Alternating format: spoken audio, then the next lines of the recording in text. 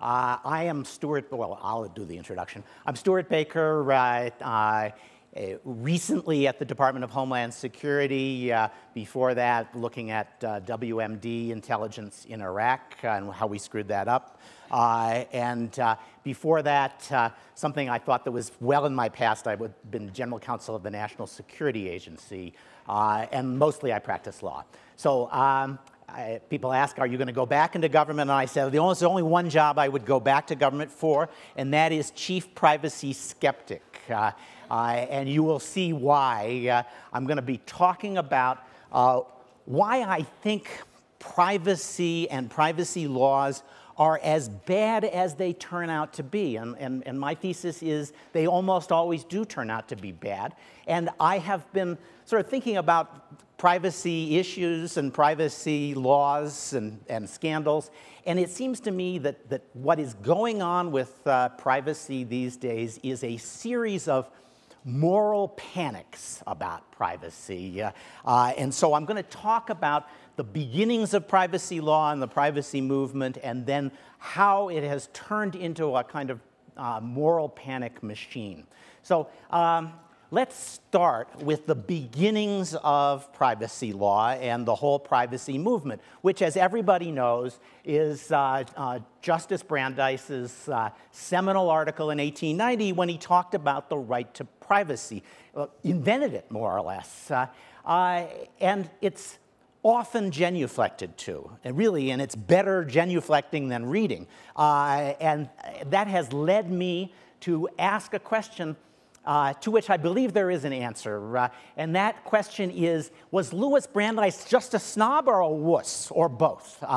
And if you read this article, and you really should, because it tells you a lot about the origins of the privacy movement, you'll see that there's a lot of evidence for both of those things. Is he a snob? Yeah, he says, what does he say? The indolent are being distracted with all this idle gossip from the important work that they should be doing. Little wonder that the ignorant and thoughtless mistake the relative importance of the high-minded journalism we give them and the gossip that they keep reading about me. So there's clearly a heavy element of snobbery in this initial privacy article, but wussery abounds as well. He talks about how privacy has become so much more important as man has become more refined, and that the refinery of people such as himself has made it even more painful to have your privacy intruded upon. It's more painful than, far greater than would be inflicted by mere bodily injury. He's so sensitive about these intrusions into his privacy. So you ask, what is this invention? What is this innovation that he says has produced these terrible results? Well, it's a $25 Kodak camera, which was invented right around the time he wrote this article and made it possible for anybody to take a picture. And he hated this. He said, not just, that's my bad side, but you shouldn't be taking my picture. If I wanted my picture taken, I'd have somebody, paint my portrait. And the loss of control over his own image is the privacy invasion that has led him to create this entire movement and seek to create a new right which would be recognized in common law, the right to control your image against those people engaged in idle gossip and to protect you from pain worse than physical injury. So I'd like to go back to the question of what is Louis Brandeis, and I think we should once again let him speak for himself. Hey, you kids, get off of the lawn. Get off of my lawn. That's it. He's a fogey. He is afraid of this new technology and determined that it should not intrude on his second half of his life. And my theory is that Fogeyhood is at the heart of most of the privacy movement that we see today. And I'm going to try to defend that thesis after I've talked a little bit about moral panic and how to recognize them. And I think the connection to modern privacy scandals will be obvious. Now, everybody knows what a moral panic is. I assume the classic is witch hunting in Salem or across Europe, burning them at the stake, essentially in times of great turmoil and fear that moral standards are being eroded, social standards are being eroded. There's a desire to find the villain, find the witch, point her out, and burn her. Moral panics recede, but they leave a lot of damage in their wake. And so I'll just talk about a few moral panics that the United States has gone through. It begins, and these are the stages, the classic stages of a moral panic, with a kind of unease on the part of the powers that be, a sense that there's change afoot that they don't like. It's technological change, maybe, or it's social change, it's immigration. The assumption that teetotaling and abstinence from alcohol was the morally correct cause is being challenged by new immigrant groups that don't have any of those moral qualms about the use of alcohol. Or new technologies are, I can't believe this, but there were parents who believed that it was bad for their kids to be dragged away from vegetating in front of the TV the way they did, and instead going out and shooting zombies on their computers. But it is change, and people don't quite know what's going on, and they get uneasy about it, and then they start to see that this change is not just contained, that it is growing, and there's a possibility that their sense of the world will be overturned by people who don't share their current values. And that leads to a sort of media frenzy in which the terrible acts, the unease about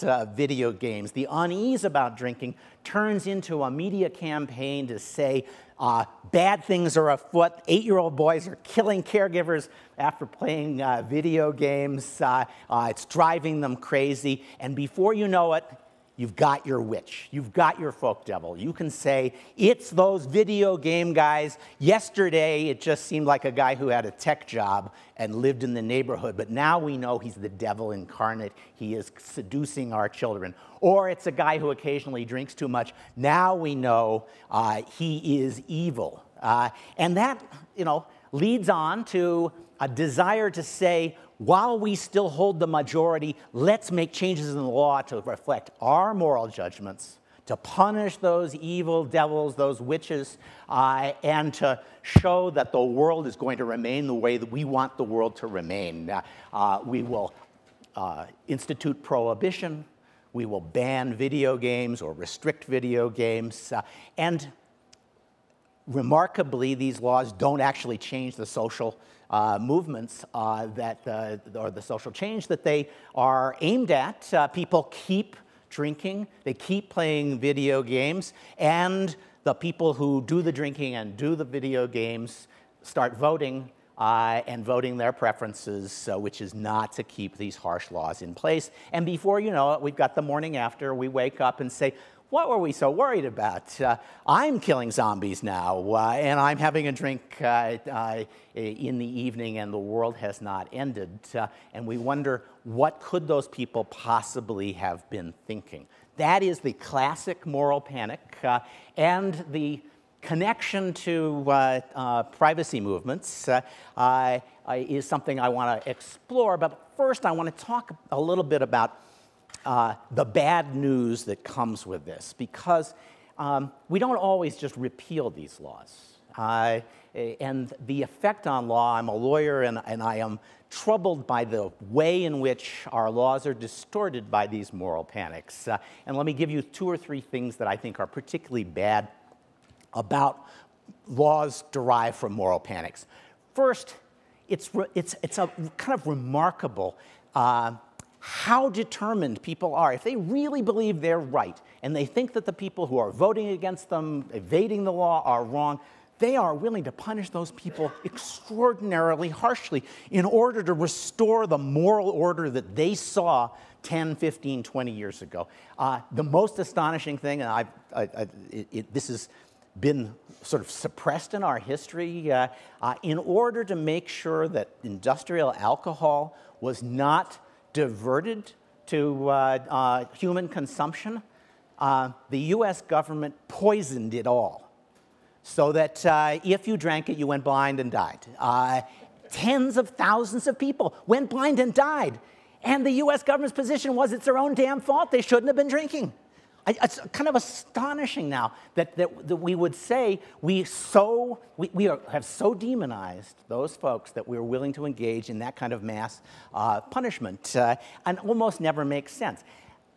But despite all of that, as I said, the trends that led to the moral panic, a sense we're losing control, actually result in a loss of control for the people who believed in the things that they instantiated in law.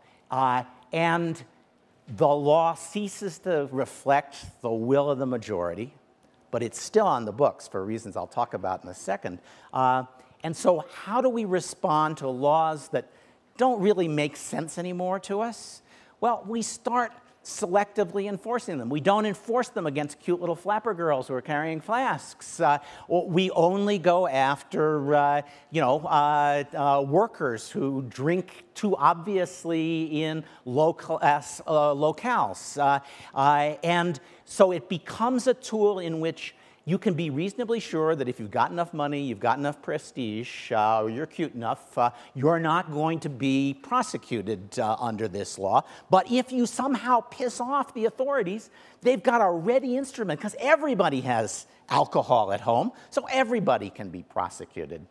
And the idea that you have a citizenry that lives on the assumption that at any moment their government can put them in jail, that is a fundamentally unhealthy social relationship in a democracy to have with your government. So selective enforcement is very dangerous, and it's almost inevitable as a result of the kinds of laws you get from moral panics. And then finally, related to that is it turns out that there's something valuable about the law. Not the original goal, but if you're a bootlegger, you really want Prohibition to stick around. So you will spend money, and there were Baptist bootlegger coalitions to keep Prohibition in states. The Baptists believed in it, and the bootleggers were making money off it.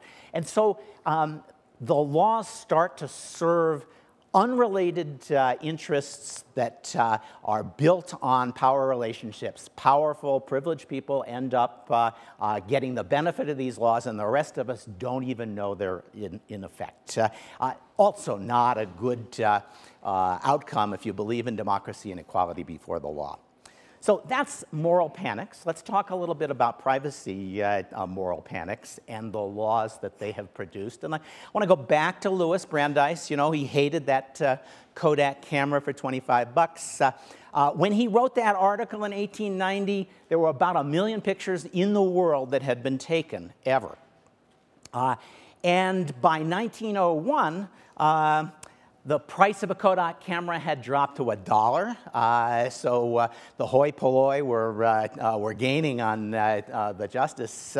And by 1901, there were about 2 million pictures that had been taken in the world. So how's he doing in his movement to stamp out illicit photograph taking? Well, today, 900 million pictures taken. That's today, like today, and today put online.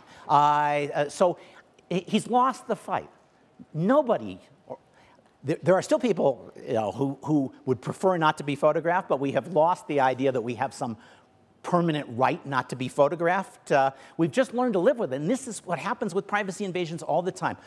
Yes, it's shocking the first time you realize your nose is that big. And then, you see a few more, and you get used to it, and you realize, you know, your wife married you anyway, so this must be what you look like. And so you stop worrying about it. It doesn't feel like a privacy intrusion the 20th time your picture goes online. And that is the problem with privacy laws generally. They erode very fast. The consensus that leads to them erodes as people have experience with the technology, and the law lingers on. And indeed, remarkably, Justice Brandeis's law, which he sold to judges across the country and to legislatures across the country, is still in place. So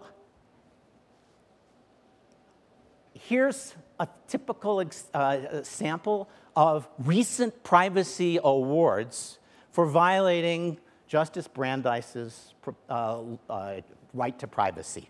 Everybody knows who this is, right? On the right is, have I missed my demographic?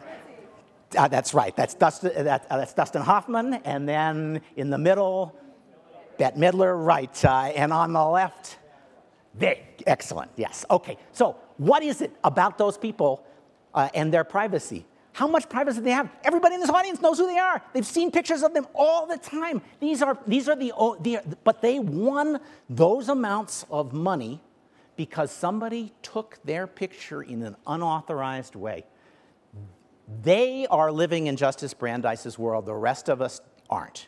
And yet, who are these people? These are the folks who have most relentlessly sold their privacy to the highest bidder. They live to have their privacy invaded. And they have taken a law designed to prevent privacy invasions and enabled people to make boatloads of money by selling their images rather than protecting privacy. This is an example of the way in which privacy laws, once they lose their foundation in genuine sense of invasion, turn into something else. And in this case, it turns out that if you have enough lawyers and you care enough about commercializing this, you can still get money from people for violating your privacy, or your quote privacy, and nobody else lives in that world.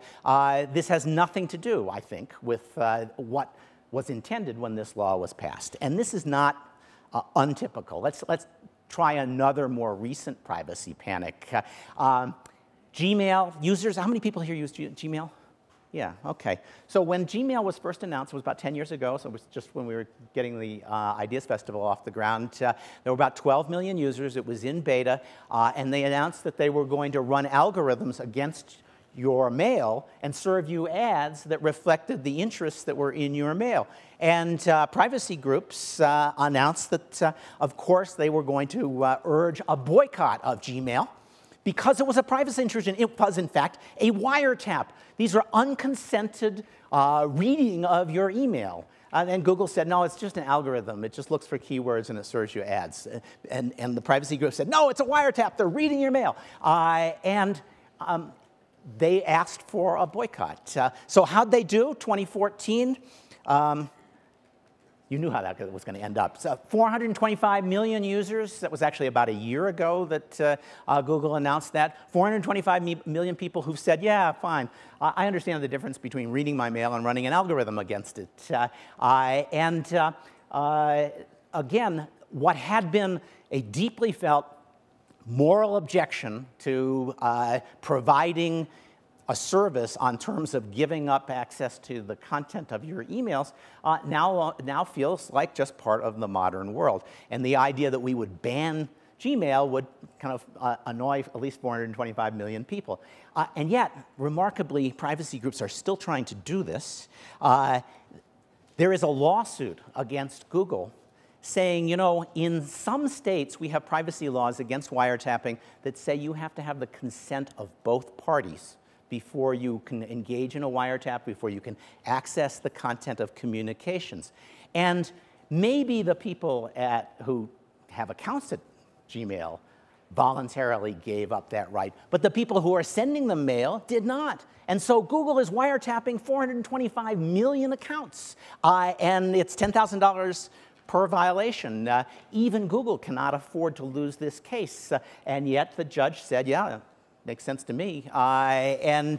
So that litigation is actually going on right now. The Supreme Court refused to, no, this is a different case, but the case is going on. There's a question whether there's going to be a class action certified or not, but there is a distinct possibility that we will all be punished by the privacy groups by taking away Gmail, or at least taking away the method for monetizing Gmail that allows us to get all those services for free, in order to prove a point that is 10 years out of date, which is that an algorithm should be viewed as the same thing as a wiretap.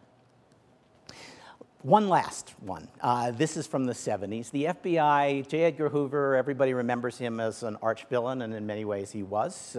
One of the things he did is he had his agents all around the country do clippings files on prominent or interesting or controversial figures and send them to Washington, so that when those guys ended up in Washington or ended up under investigation or ended up saying things that J. Edgar Hoover didn't like, he had he had their entire history in front of them. And so things that they said 30 years ago that were kind of embarrassing, you know, scrapes they got into with the law that are long ago forgotten, except for the little clipping, all of that was available to him, and he could go into their office and say, don't worry, Senator, your secret is safe with the Federal Bureau of Investigation.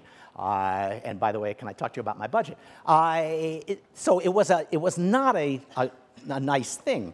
And there was deep outrage at the FBI conducting clipping searches. And so the Attorney General said, okay, that's it. The FBI will never do a clipping search, will never assemble a clippings file on anyone without some law enforcement or other investigative predicate. There must be a basis, there must be an investigation, there must be a reason to assemble this file, and you will be punished if you gather these clippings without that. So that was in 1975, when clippings files were pretty, you know, new to individuals, new to the public. It's 2014. So how are we doing protecting ourselves against the evil of people gathering clippings files on us as individuals? Well, you know, again, you're starting to see how this pattern works. There were 10 million searches in 2014 by name for an individual, and again, an individual. Just one individual got 10 million searches. Anybody who uses Google, oh, you know who it was. Anybody, any 9-year-old girl can assemble a clippings file on anybody in America. But in August of 2001, just before the World Trade Center was attacked, any 9-year-old girl could assemble a clips file as well. But not a single FBI agent could use Google and print out the results if they were searching for an individual. We ended up with a law that made sense in 1975, and 25 years later, the only parties who were bound by that, were restricted by that, but were people who were trying to find terrorists and avoid an attack on the United States. And again, as we've just as we don't like, you know, how our nose looks in the photos, there are things in our Google, you know, search queue that we regret, or, you know, if you've lived a life, there are at least. Again, we hated it the first time we Googled ourselves and we saw that, you know, on that first page was what, in my case, Tech Dirt says about us. But you get over it. You say, yeah, there are people who hate us. There are stupid things I said, and no one's ever going to forget them. And I'm sorry about that, but that's the world. And so the idea that the FBI couldn't do Google searches suddenly makes no sense, even though it made perfect sense just 25 years earlier. And that, I think, is the problem generally with the way in which we have approached these problems. We get upset about a new technology, it has implications for privacy, and privacy groups understand that we will get less upset over time.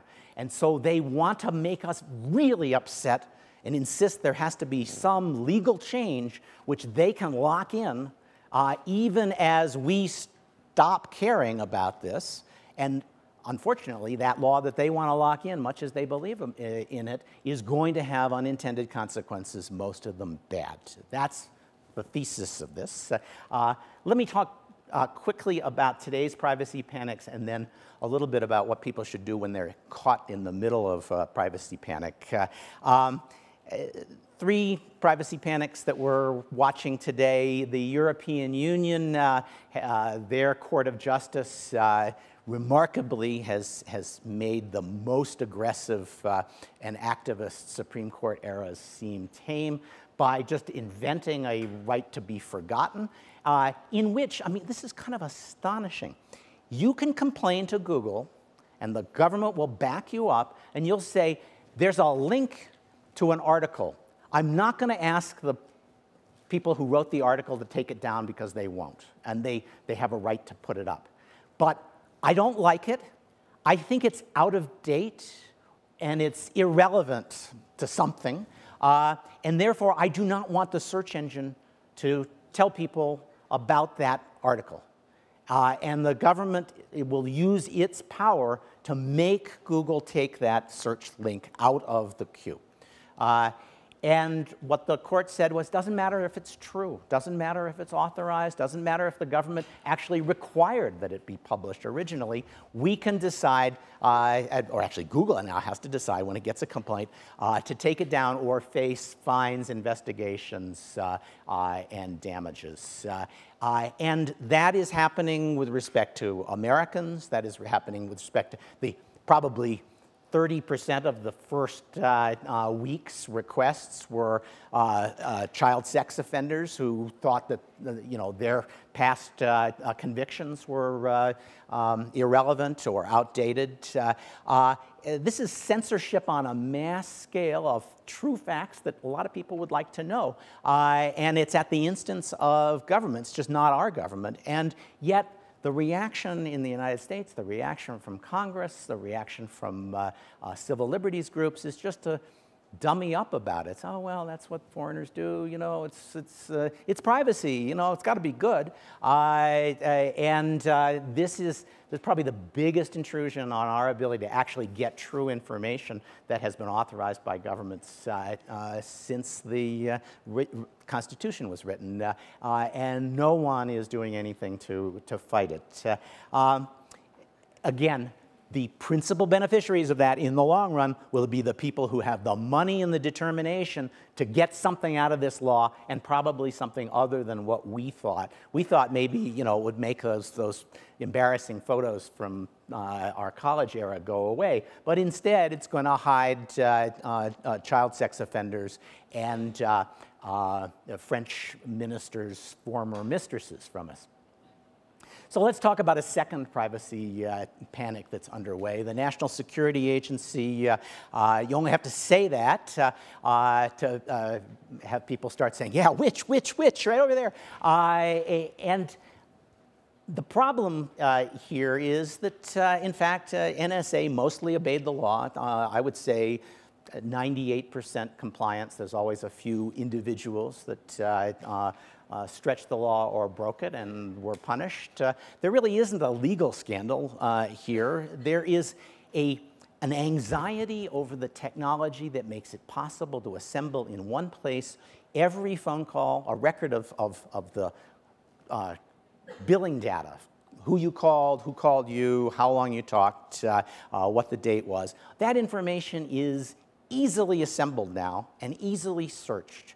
And it has given us a view into how government can use this data. This data was used, in fact, to close a hole that was demonstrated by 9/11, in which it became clear that we actually had no way. We found a terrorist abroad, and he was getting phone calls. We had no way of knowing whether any of those calls came from the United States, and no way of checking to see who, if there was somebody in the US, was conspiring with that person. And in fact, that was true in 9/11, and NSA saw the phone calls and didn't know they came from the United States and couldn't have tracked the guy if they did. So it's a significant hole. It's not like we're never going to see another internationally planned and executed terrorist attack on the United States, at least if ISIS has its way. And so it's a serious problem, and the only way NSA thought it could deal with that problem, since it couldn't rely on the phone companies to keep this data for any significant length of time or to search it in an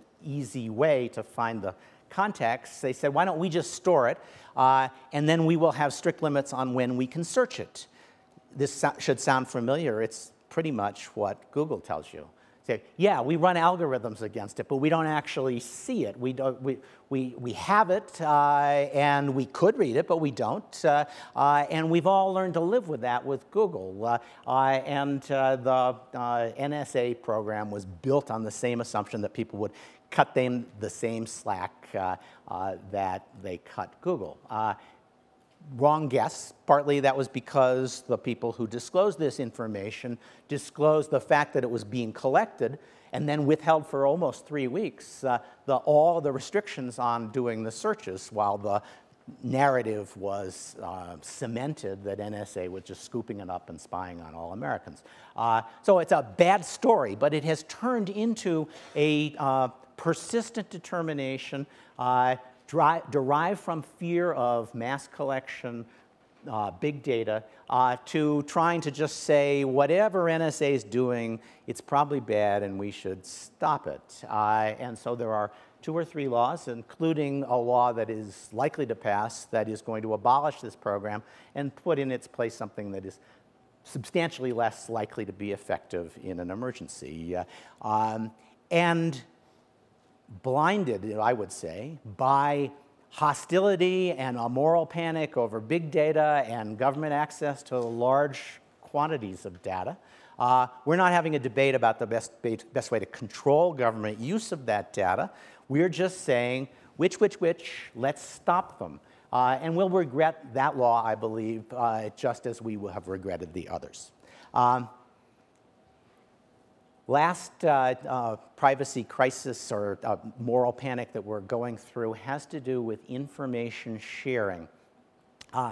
There is a very substantial authoritarian government threat to everybody in this audience and most large companies and anyone who engages in dissent from government policies. It's not U.S. government policies, and it's not a U.S. government threat, but the People's Liberation Army will break into your computer if you are quoted in the Chinese press saying something effectively hostile to their government, or if they believe that you have economic interests that if they exploited your data, it would make a Chinese company richer. Or if you are campaigning for Tibetan autonomy or religious freedom in China. They will break into your computer, they will steal all the secrets, and they will use them against you if they can. Which means, and they turn on your camera, they turn on your mic, they watch you at your desk. It's the full 1984 package, except you had to buy the equipment. And it's a serious problem. Stopping it requires that we rethink a lot of what we're doing now, because what we're doing now is not working. But one way to stop it, or one effective tool, is as soon as one person realizes that this particular piece of mail, or this particular email address, or this particular IP address is associated with that infrastructure of exploitation that the Chinese are using, and I shouldn't pick on the Chinese, the Russians do this, the North Koreans kind of do it, the Iranians kind of do it, hell, the Israelis do some of this, and so do the French.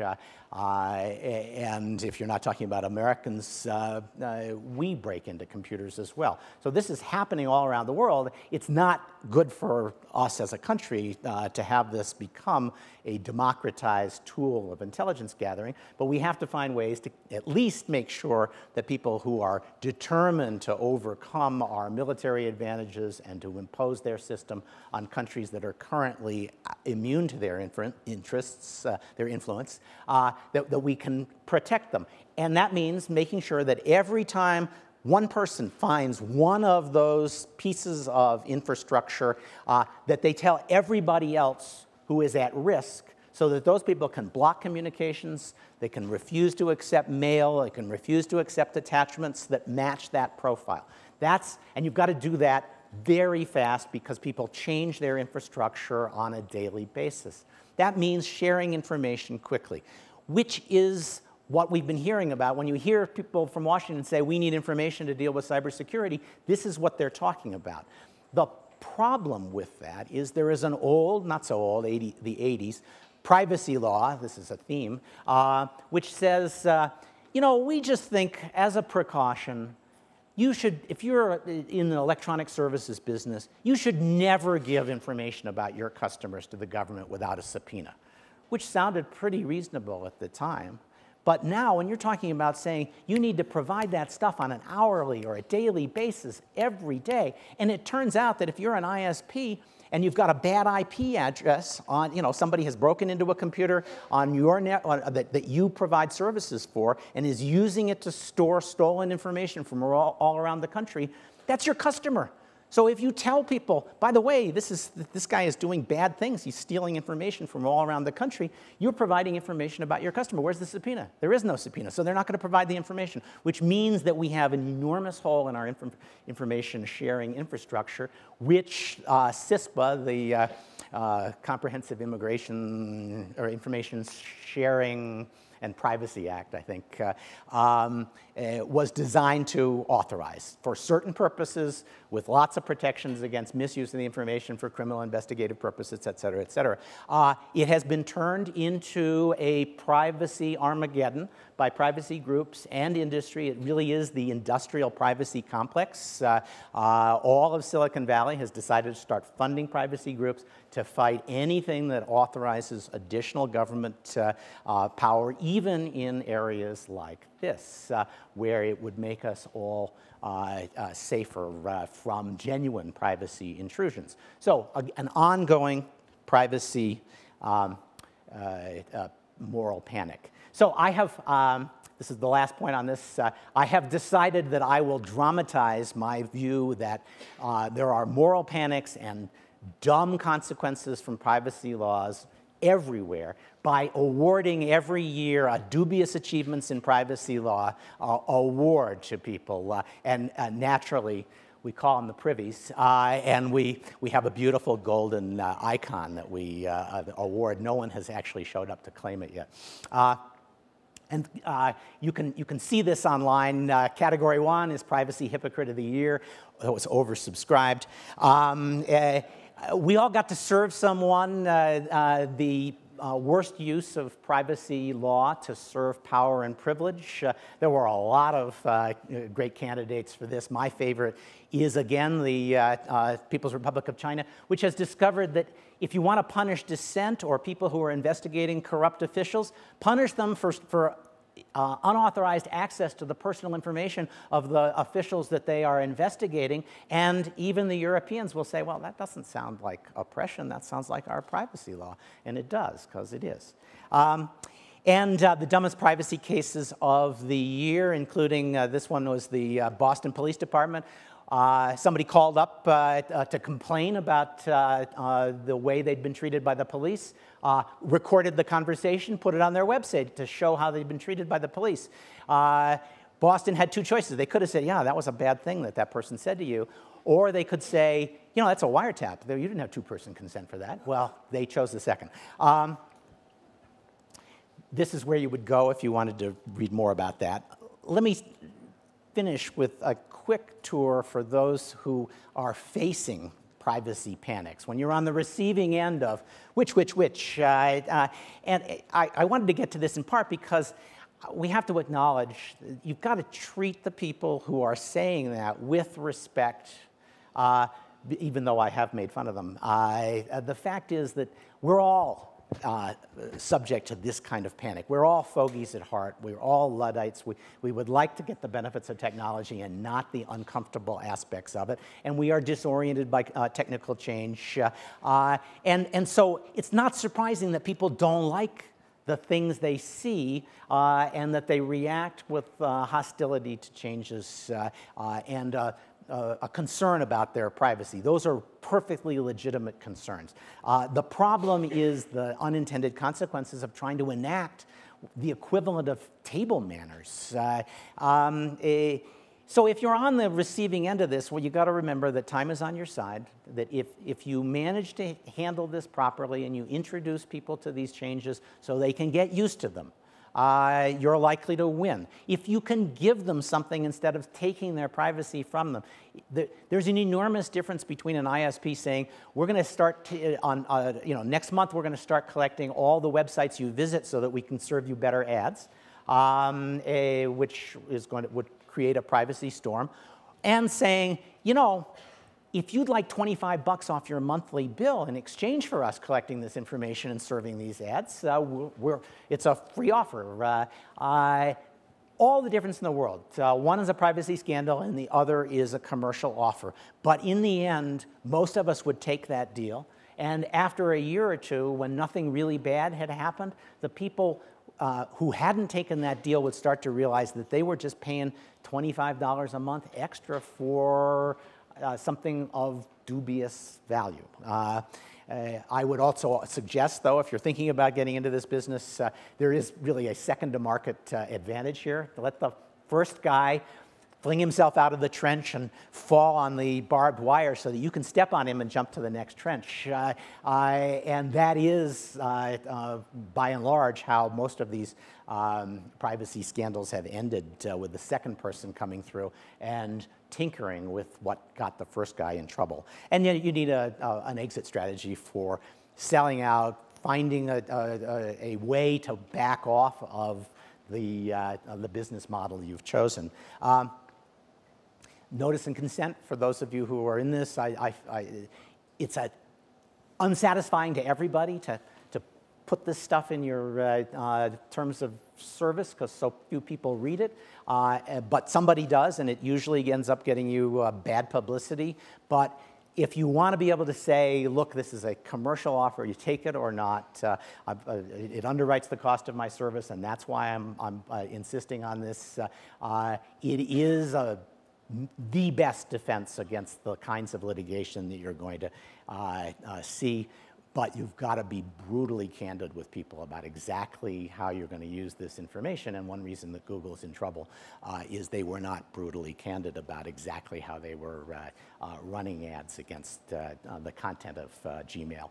And then lastly, I'll give a shout out to Michael Chertoff, who was the Secretary of Homeland Security with me. I think the only time he looked at me as though he envied me was when I won an award from Privacy International as the worst public official of 2007, beating out Vladimir Putin, among other things. I thought that was pretty good. Because he never let people make privacy claims about the Department of Homeland Security without taking those seriously, giving them the respect of an actual response and a defense that shows what the value of those programs is, whether you're talking about TSA or the gathering of everybody's travel data at the border, which we've been doing since 2002.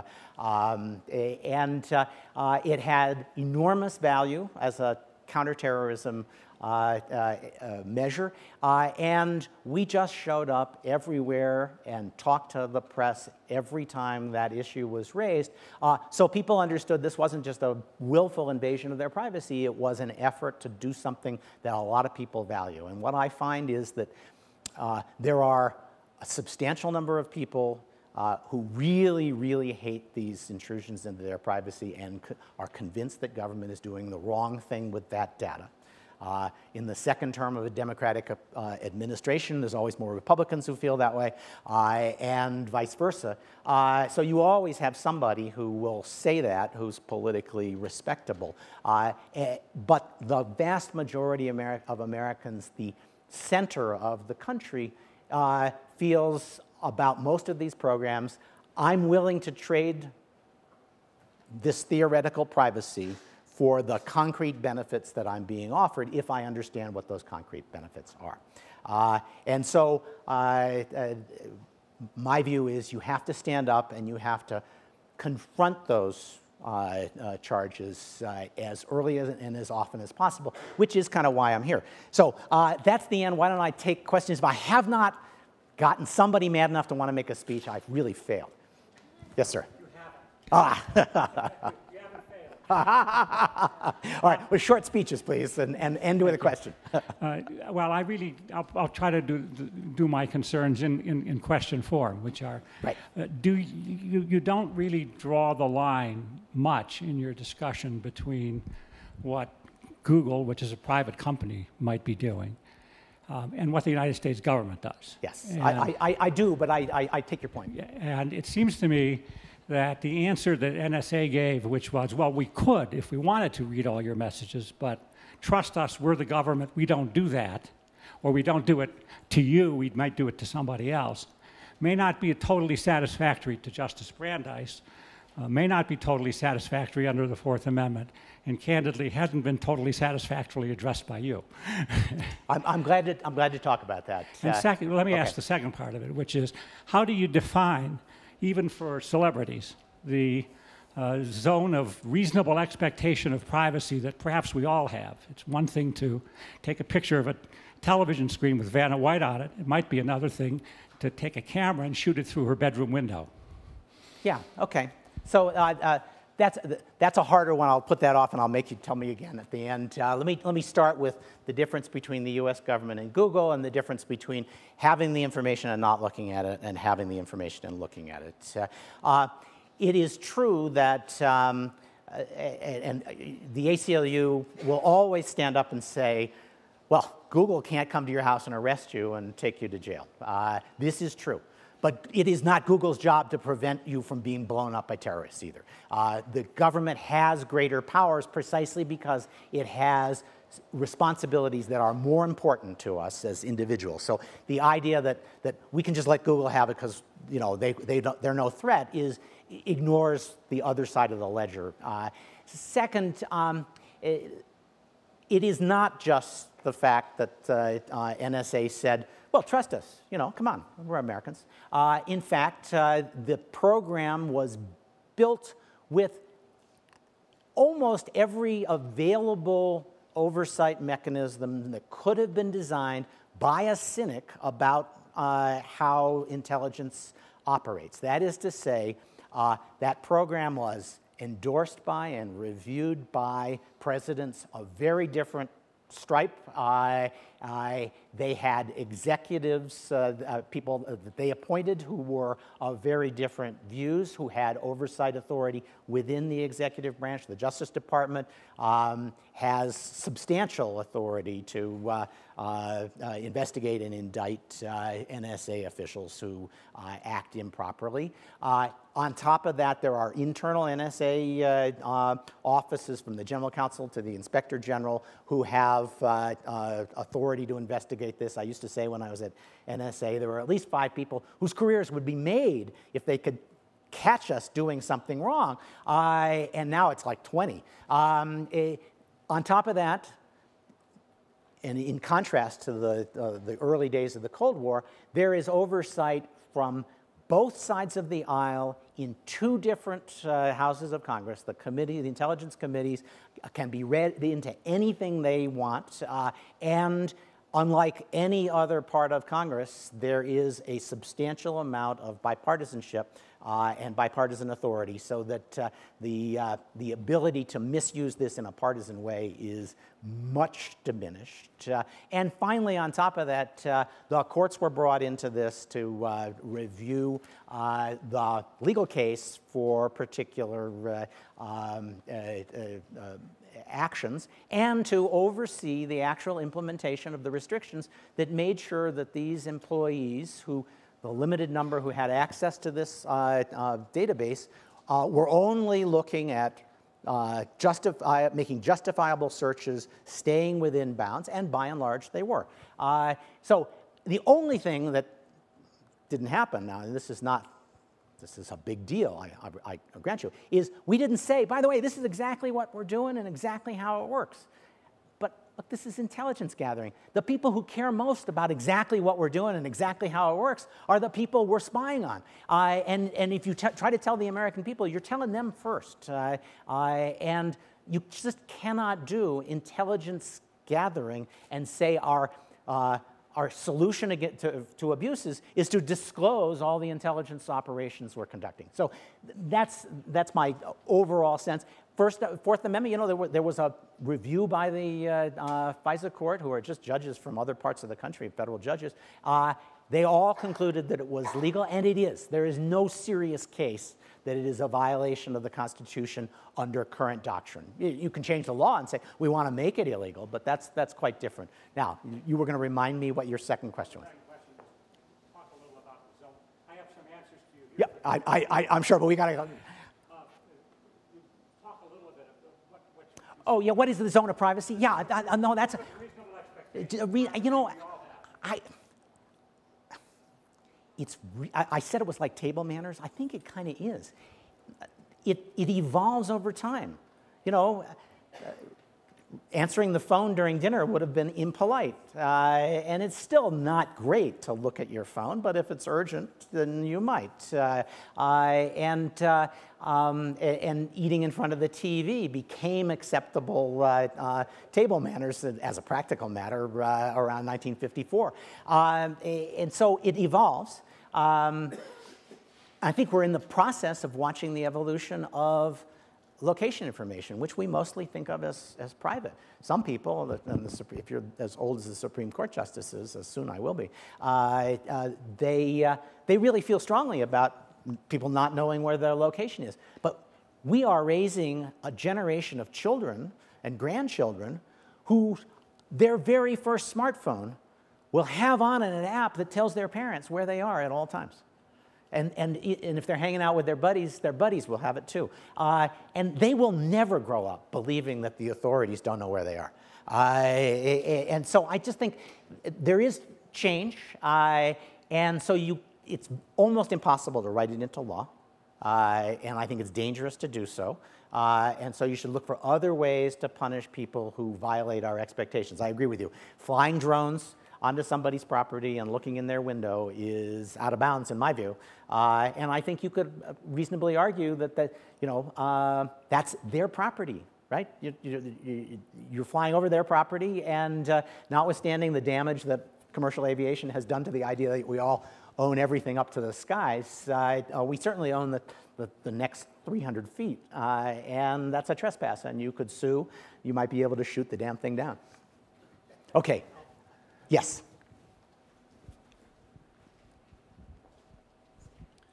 So reflecting on all the instances of privacy panics that you gave, a few others came to mind for me. When you had the Pentagon Papers revealed, when you had the Chelsea Manning documents revealed, when you had Edward Snowden's documents revealed. The intelligence community We heard a lot panic. about how the sky is falling and all of these terrible things are going to happen to national security.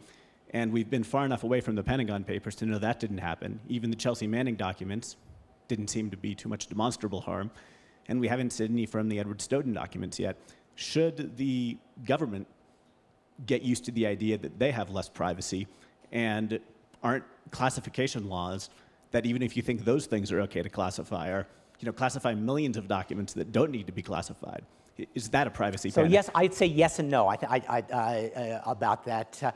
I do believe that we should use these technologies of mass data and oversight and watching what people do online to take away first the privacy of the people who have access to our private information. They should know that every time they do a search on the name of an American, or frankly any search in these databases, that it's going to be recorded, and they could be asked later, why did you do that? And that could be hooked up to a variety of other things that happened so that they can be punished for misusing that information, for sure.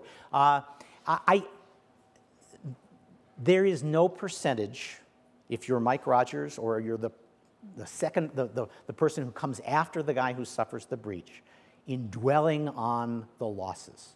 And so the practical political answer is you haven't heard about these losses since then because there's no reason to dwell on those. It's dangerous if you say, oh my God, as is true, these guys exposed to ISIS, the guys who are leading the invasion of Iraq and the transformation of the Sunni areas of Iraq into a terrorist haven, along with Syria.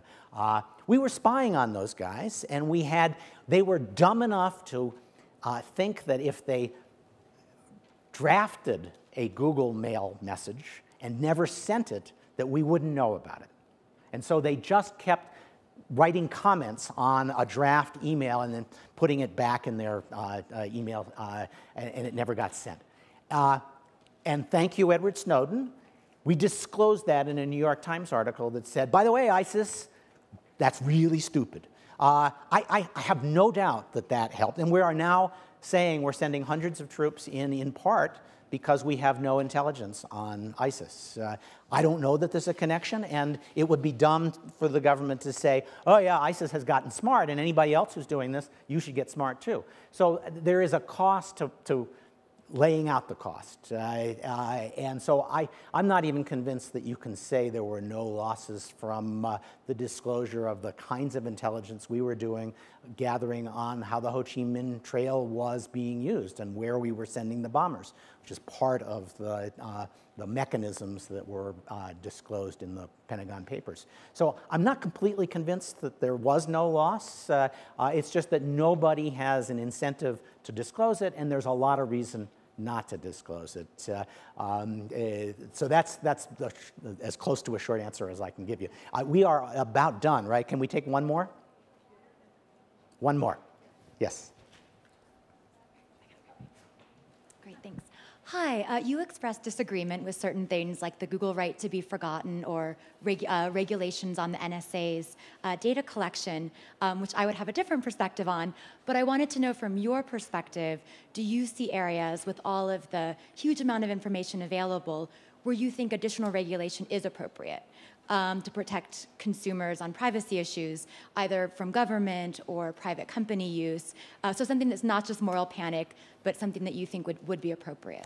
So I've given you one idea, which is access to that by government officials should be strictly and carefully watched, where we're working with the technology because it's easier and easier to gather information about what people are doing with that. I think there's a similar argument to be made about uses of data. But this data is going to get collected. I mean, it's being collected now because it's practically free to gather it. And they're gathering it thinking it's bound to be useful someday. Nobody even knows whether targeted advertising works, and we're still gathering this because it's so cheap.